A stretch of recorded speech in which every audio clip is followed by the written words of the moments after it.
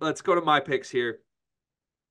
You know what? I'm going to flip this because anytime we start bracket discussion and anytime anyone starts bracket discussion, they start in the East. So you spend like 30 minutes on the East, and then you're like, by the time you get to Midwest, it's let's go quick through it. I'm going to start in the Midwest to do our due diligence and reward people here. I have Purdue easily in the 116 game. I think they win that game by 45, no matter who it is. I have TCU beating Utah State. I am a little bit on Fade the Mountain West outside of one team. More on that later.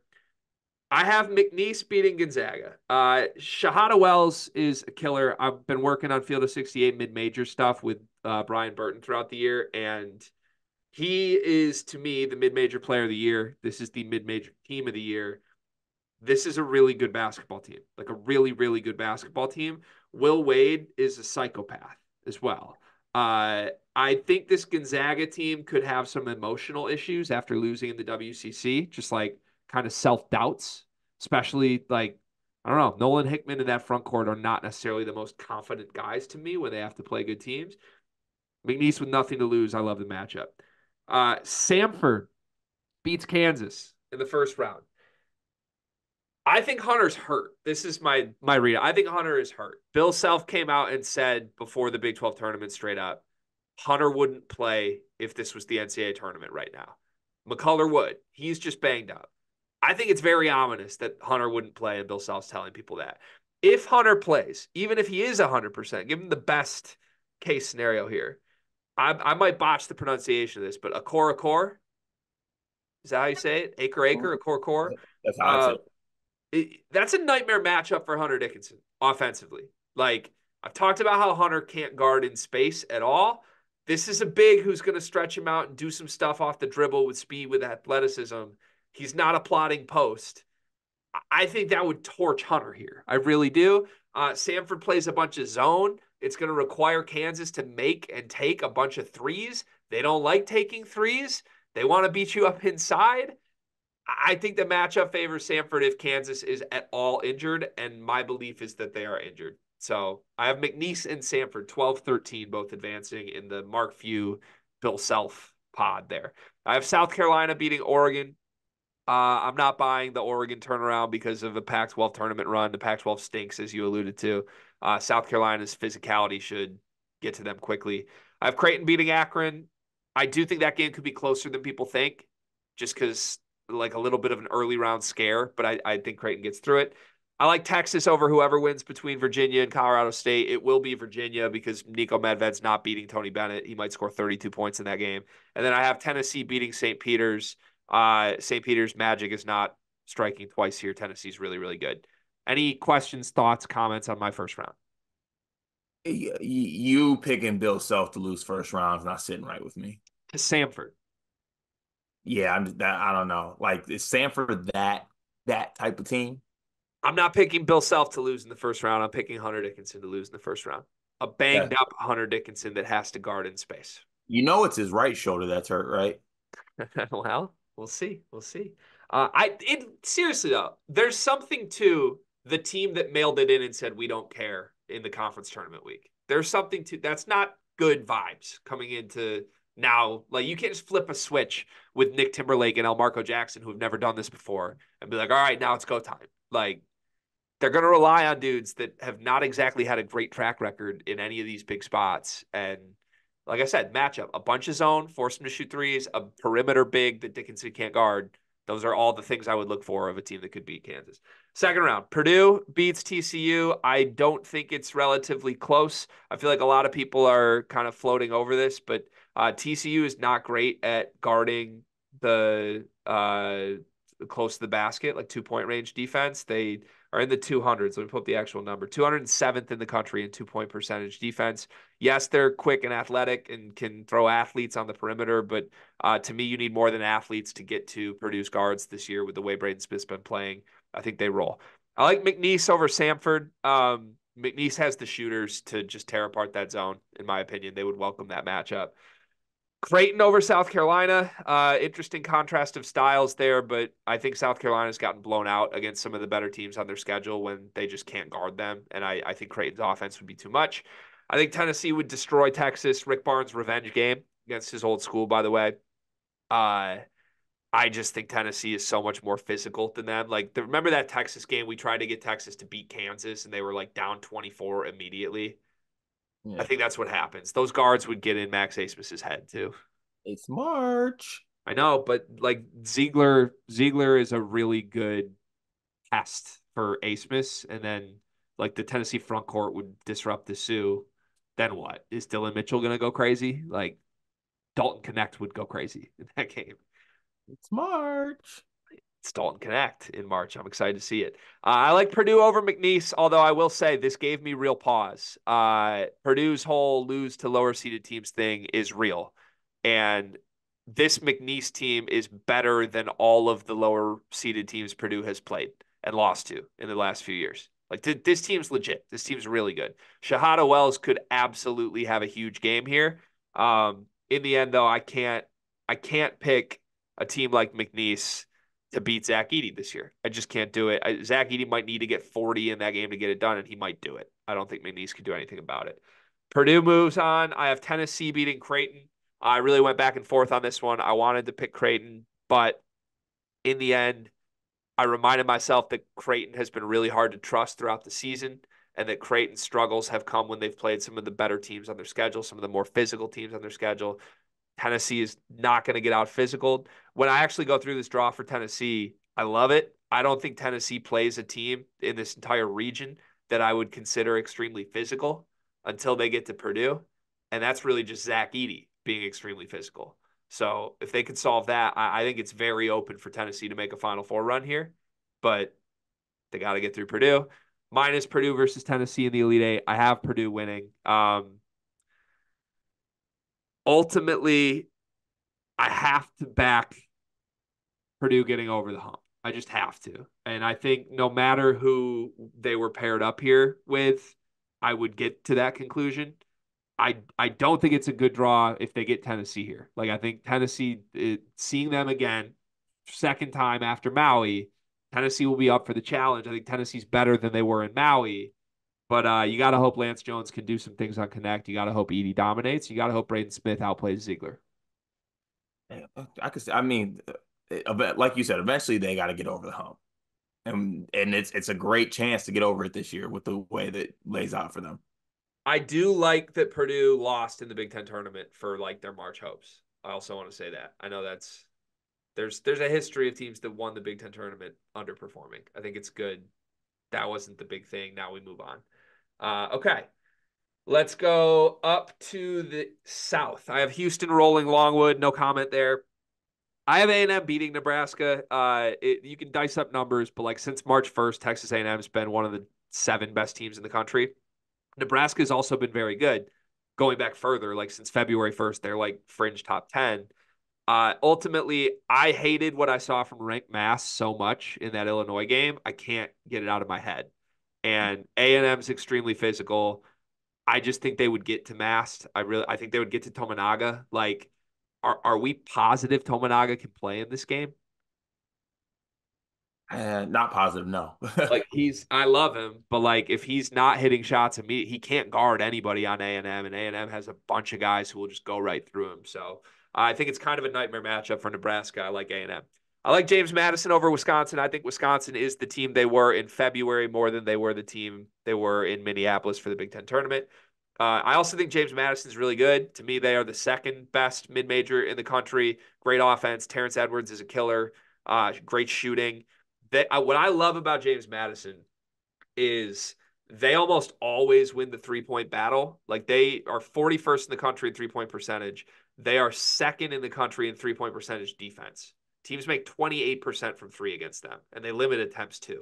That's a great formula to beat teams, especially we're talking about a Wisconsin team. How did they win in the Big Ten tournament? They made a bunch of threes that they weren't making all season long. They just got nuclear for a week. I don't think you're going to hit 7 threes even against James Madison. They're too good of a 3-point defense. I like the Dukes. From there, sorry, I just lost my bracket. I like Duke over Vermont. I think Duke would be primed for an upset if they got a better mid-major opponent. I don't think Vermont has much that could take them down. Texas Tech over NC State. I'm not buying the DJ Burns stuff. He's fun, but I think McCaslin has this team playing like a top 20 team in the country, and nobody's really talking about it. Kentucky, Oakland. I went through seven different versions of this bracket, seven different ones. The first six had Oakland winning. And I think the matchup is there. I think it is. Oakland's zone defense is going to cause problems for this team.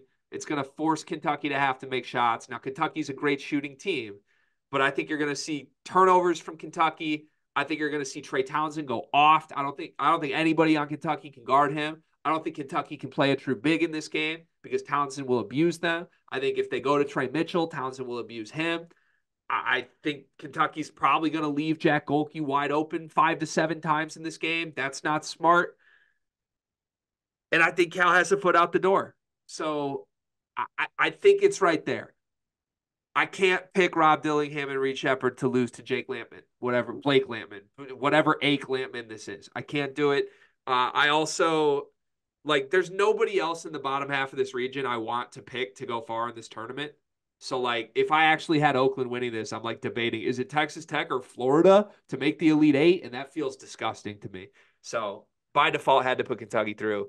I have Florida winning, but I think the Hand-Logton injury is going to be a real deal. Colorado or Boise could beat them. And then I have Marquette beating Western Kentucky.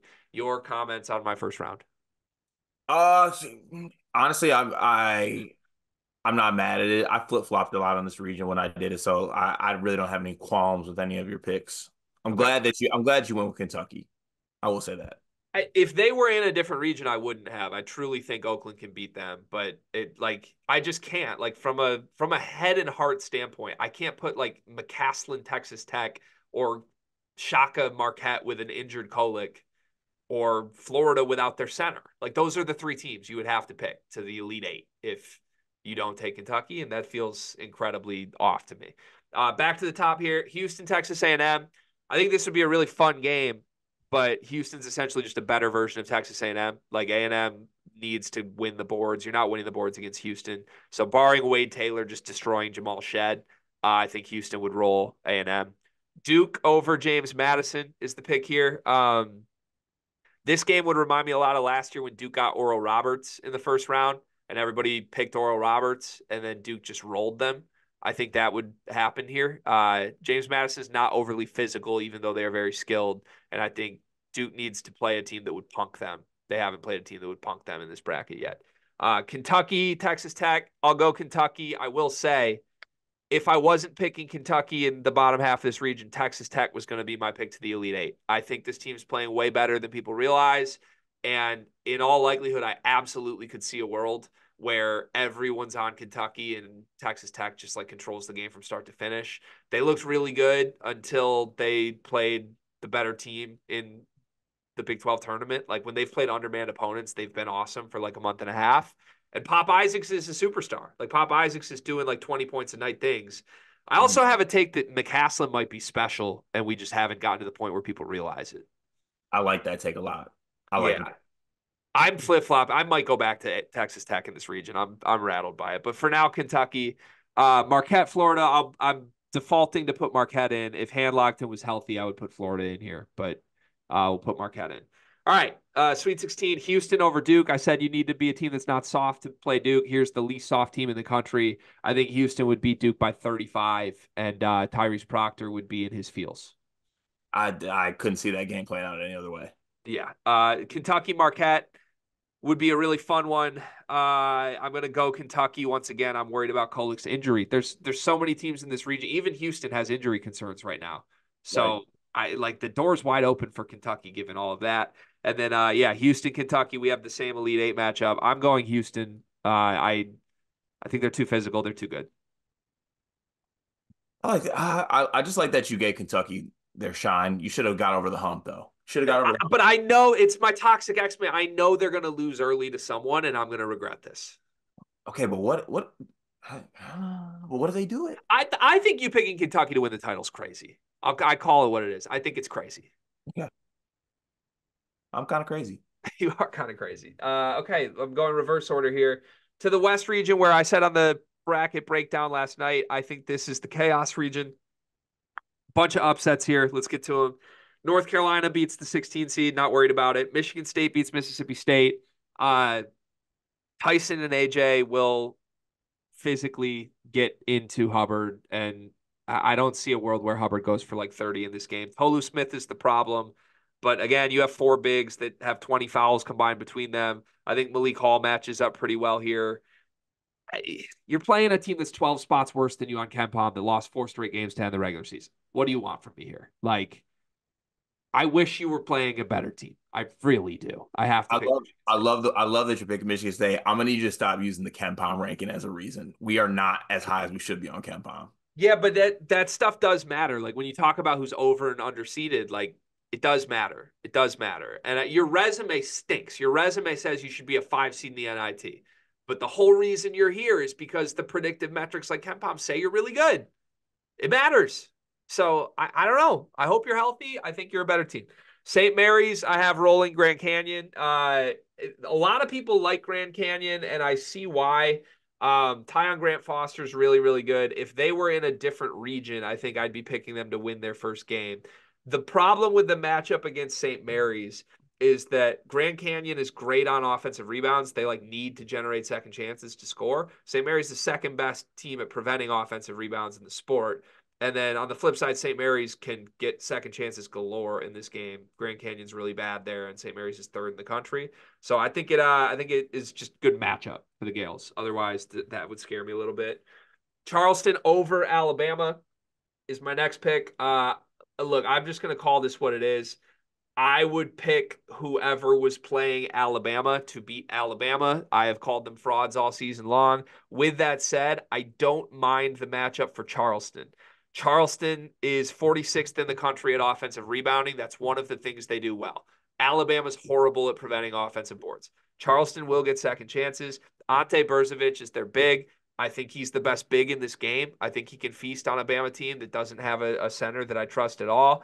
The only thing that scares me is both teams play fast. I wish Charleston like wanted to slow it down to disrupt things a little more.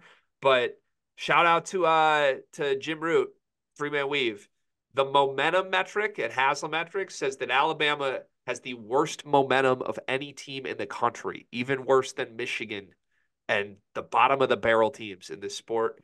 You have to fade them. You have to fade them. Hate that statistic, but okay. Pat Kelsey's also a psychopath. I have New Mexico over Clemson. Oh, sorry. Pat Kelsey's basketball PJ Fleck. That's a wow, even like look wise too. I've been sitting on that for a while, and I'm really happy to unveil that. And you don't become basketball PJ Fleck without having your PJ Fleck Cotton Bowl moment. That's true. Good call. Here we are. New Mexico over Clemson. I'm terrified that everybody's on this, but New Mexico's a better team. They are a better team. They're the betting favorite. They're rolling right now. They just won the Mountain West Conference, 3-headed guard duo. They have legitimate guys inside, Nelly Jr. Joseph, Toppin. I think this team can make a deep run. In the end here, this is Joe Girard and Chase Hunter against a backcourt full of dogs. Like, say what you want about Girard and Hunter. Those guys are not dogs. When Clemson's bad, it's because they're bad. And I think New Mexico has 3 guards that I trust more than either of them right now. Baylor against Colgate.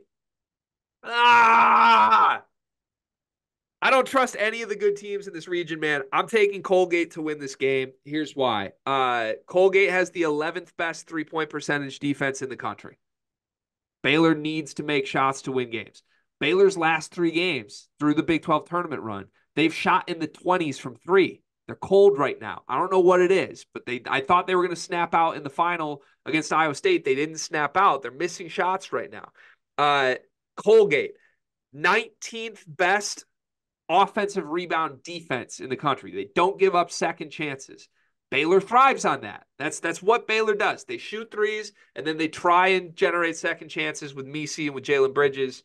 Colgate's going to take both of those away. They're going to force Ray J. Dennis to take care of the ball and just win a half-court style game. Colgate never fouls. They're great at avoiding fouls. Baylor relies on getting to the line a ton. Matchup-wise, everything that Baylor tries to do, well, Colgate does better on the defensive end. And I still believe that Braden Smith, their Braden Smith, is a really, really good guard. Colgate did get ran out of the gym by teams similar to Baylor earlier this season. They lost to Arizona. They lost to Illinois. I think they're a better team now from what I've been seeing. Braden Smith's game logs and just from the eye test in the conference tournament, he looks like the player I thought he was in the non-con, but he underwhelmed in those games. Ultimately, I just don't trust Ray J. Dennis, and I don't trust Baylor. Yeah, Baylor by 20. That's what Stuckey laughed at me on the action everything too. He's like, "Come on!" I'm like, "It's me fading Baylor, man. I just don't see it with this team. I'm going Colgate." I have Nevada over Dayton. You were right. I do like Nevada. I think Blackshear's the best player in this game, and Deron Holmes is in this game. Blackshear's the best player in this game. Uh, in all seriousness, Dayton has nobody who can guard Blackshear. So you won't even look at me right now. But seriously, who's guarding Blackshear from Dayton in this game? The shooter, Brea? I don't know. I just don't like that Deron Holmes is the second best player in this game thing. That's Talk to me when there's 4 minutes left, and Anthony Grant's drawing up ISOs for Deron Holmes, and he's dribbling off his foot, and Blackshear's killing in the mid range. yeah. I just yeah. All right. I'm letting you rock, Ritter. All right. I have a Dayton number for you. Dayton has one win against the field this season. You know who it was? One again. No, I don't know who it was. Oakland. Why is this Dayton team even in the field, by the way? Can anyone explain this to me? Why is this team? Because they didn't win the A10, which was supposed to be a one bid league. They didn't win it. And then they didn't win the A10 tournament, which was, again, was supposed to be a one big league. They lose it. So why? We give them a 7 seed? They have one win against the field. They have one win all season against the field. It's Oakland. It's a 14 seed. Nevada has 6 wins against this field. Dayton has 1. That's insane to me. That is actually an insane number. Nevada's going to roll. Arizona beats Long Beach State with ease, no question. Any additional comments on my first round? No, this is a chaos region. You went chaosy, so Yeah, I have Charleston, New Mexico, Colgate, and Nevada all as double-digit seeds winning their first game in this region. yeah. Wide open. Wide open. So next round, but go on. Wide open. Second round, I have Carolina beating Michigan State because I'm doing this with my head and my heart, unlike you, and you just did it with your heart. You know North Carolina is the better team than Michigan State, and you know they pose matchup problems. Yep. I have St. Mary's beating Charleston.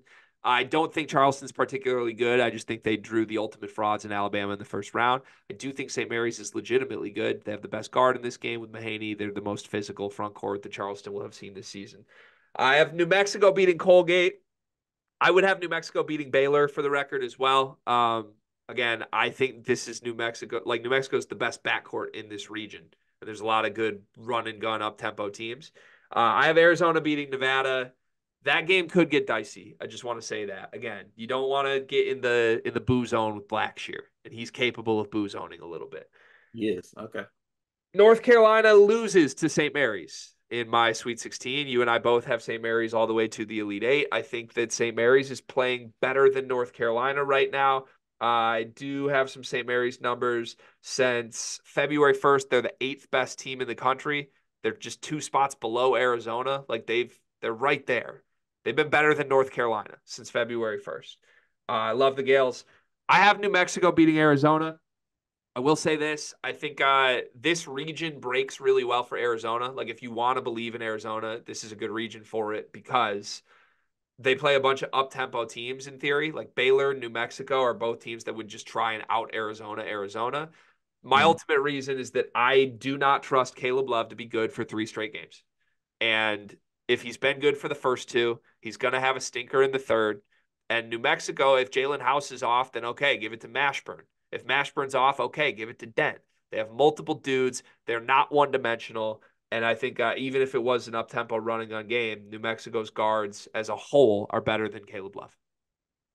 Tournament Love has done it for 3 straight games, though. With a better team than he has right now. Brady Ooh. Manick ain't walking through that door. Shaw Johnson is.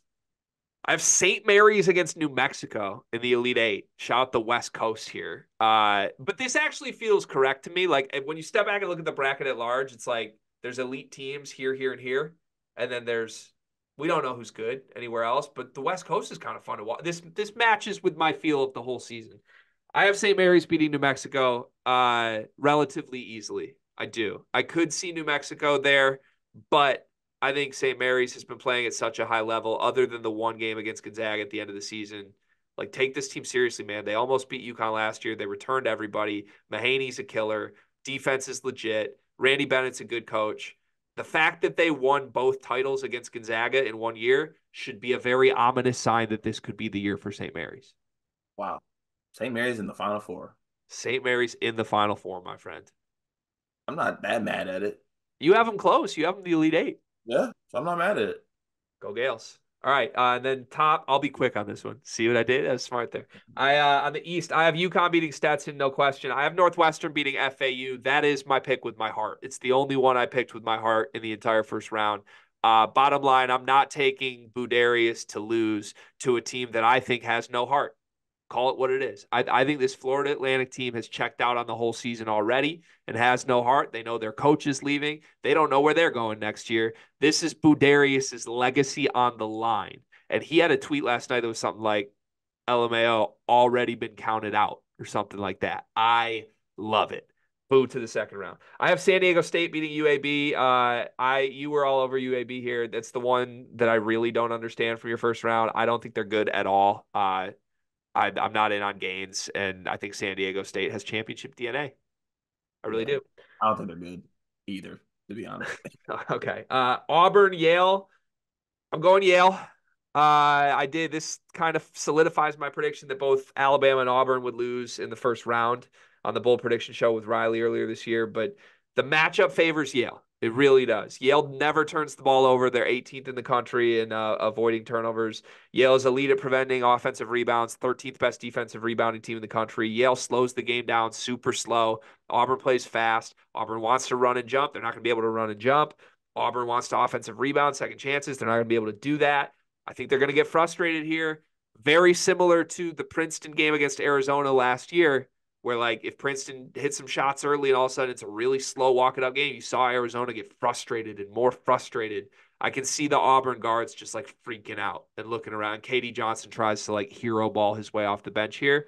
And Danny Wolf is like a dude. Like Danny Wolf could be Kansas's starting big next year if Hunter Dickinson leaves. I think he's going to show up for the Broome matchup. Yeah. I have BYU rolling Duquesne. Duquesne might be the most overseeded team in this tournament as an 11 seed. It's absurd. I have Illinois beating Moorhead, but again, the Action Network guys are like really trying to talk me into Moorhead here. I did my best to avoid it. Ultimately, I don't think you're beating Illinois if you play a bunch of switchable guys. Like you're not going to out Illinois. That said, Minix and Lathan are a duo to be reckoned with. Shannon and Hawkins need to show up and win those matchups and take them personally. I have Drake beating Washington State. I love Tucker DeVries in that one. Fade the Pac-12. I'm with you. I have Iowa State rolling South Dakota State. Your thoughts on my first round? I still hate the Yale pick, to be honest with you. I I'm love gonna it. keep. I love it. I couldn't love it more. It's my favorite upset in the first round. All right, keep rocking. I have UConn beating Northwestern, but it's close. It's close. I think Boo gets him to the Boo Zone, and that alone is a win. If I get to tweet, "Welcome to the Boo Zone," Danny Hurley, that is all. That Boo's career is over. He accomplished what he needed to. But championship DNA perseveres for the Huskies. I have San Diego State beating Yale. Strongly considered Yale here. It's kind of a hedge in case Auburn beats Yale, I'll be honest with you. I think San Diego State is not losing in the first round, and I'm confident they'll be there. I have Illinois beating BYU. Yeah, if they get to BYU, I can't see them losing this game. I could see Illinois losing to Moorhead more than I could see them losing to BYU, as strange as that sounds. And then I have Iowa State beating Drake. I do think Tucker could go off and make that interesting, but he'd have to do it single-handedly, and that's tough to do against the Iowa State defense. I have UConn beating San Diego State maybe by 45, maybe like a run it up. Danny Hurley thinks he still needs to like improve his net rank in that one. I have Iowa State beating Illinois. It hurts me to say it, but I think Illinois is going to be happy they got to the Sweet 16, hang the banner. Iowa State, I think, is the better team. I really do. And this is a little bit of where the bad draw comes in. Iowa State could have easily been the 4th 1 seed. They just destroyed Houston. And ultimately, they're not going to let Illinois play their game. The same way Purdue forced them to play slow and it got to them, that's what Iowa State would do for 40 minutes. It would wear them down. It hurts. It hurts me to say that, Cart. But it's facts though. Yeah. Yeah, that's a scary match. They need Iowa State to lose, in my opinion, in order to really feel good about a deeper run. And then UConn, Iowa State, kind of chalky. Again, second region, I have 1-2, but I got UConn. I think that game could be close, though. I think that could be really, really close. But ultimately, you got to pick UConn, man. It hurts. You Got got to to, pick UConn. got to. My final four is 3-1 seeds: UConn, Houston, Purdue, and St. Mary's. I hate doing that, but I said this on the action show. I'm just going to say it again. I went through the numbers the last 10 years. Guess how many years in the last 9 seasons Ken Pom has finished with 2 teams with an efficiency margin of 30 or higher? Like the actual number of adjusted efficiency margin that is the entire sorting method for Ken Pom rankings. 30 or higher is a really high number. There are 2 teams, Houston and UConn, that are above 30. Purdue's right at the cut line at 29. How many years in 9 years have there been multiple teams at 30 or higher? 2 times. 2 times is the exact number. Do you have any guesses on what 2 years those years were? This wait, you said it's not this year, right? Or it is this year? This is the third in 9 seasons. Oh, this is the third. Okay, Yep. I know one's got to be that year with like the Gonzaga Baylor year, Gonzaga and Baylor in and 2021 was the then last one. 2 super elite teams. oh, that was the last. Oh, I was gonna say the other one was like that Duke Wisconsin year. That's a little far back. The other ones, there's 2 years. The first one is Gonzaga Baylor in 2021, which again, the story of that year was there's 2 elite teams. Gonzaga, Baylor, best 2 teams. And they cakewalked to a matchup with each other in the national championship game. It was great. And then the other one was, let me find the correct year here. 2019, I believe. Yeah, the Virginia, Texas Tech, Michigan State year. There were 5 teams somehow at 30 and above: Virginia, Gonzaga, Michigan State, Duke, and Texas Tech. A bunch of elite teams that year. 3 of the 5 made the Final Four. So if you're at that 30 number, you're elite. Like you are elite compared to most years. For comparison's sake, last season there wasn't a team that finished 30. UConn wasn't 30. Why did we have a chaotic, weird year? Because there was no team at 30 or above. This year we have 2, and if Purdue wins their first 2 games, they probably get up to 30. In my opinion, we have 3 elite teams that are so much further ahead of the pack. We need to treat it that way. They're all in separate regions. UConn, Houston, Purdue all make it. And then the other one's chaos. It's wide open in the sport outside of that. And that's why I like St. Mary's. I have UConn rolling St. Mary's. Don't think that would be close. I have Purdue beating Houston. I think ultimately Houston, as physical as they are giving up way too much size to Zach Edey. Like I don't think they have an answer for that. And Braden Smith, I trust him as a dog mentally to deal with the physicality and figure it out. Lance Jones would matter in that game, big time. Like big time. That would be this is why we brought Lance Jones here game against Houston. And in a UConn Purdue matchup, which is all we could ask for, this would be the Baylor Gonzaga outcome. Everybody wants to say UConn's the better team. Everybody wanted to tell me Gonzaga was the better team than Baylor. That wasn't the case. I think Purdue is the best team in the country, and I think Purdue beats UConn for the national championship. Wow, they did it. They got over the hump. Braden Smith, national champion. All right, that was a really long exercise, long episode, but it was fun. Hopefully people enjoyed listening to that. What's your